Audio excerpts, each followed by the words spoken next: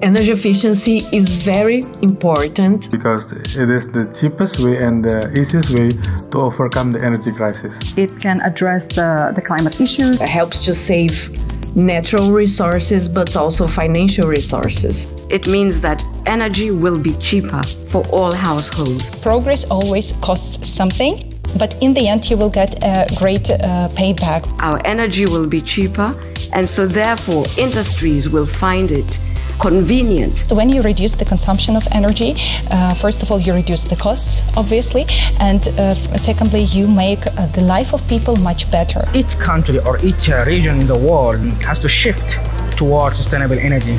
Every country has different types of energy resources, but there's just one thing that we can do in common, and that's energy efficiency. We can all do savings from our energy consumption. Efficient energy also means less emissions.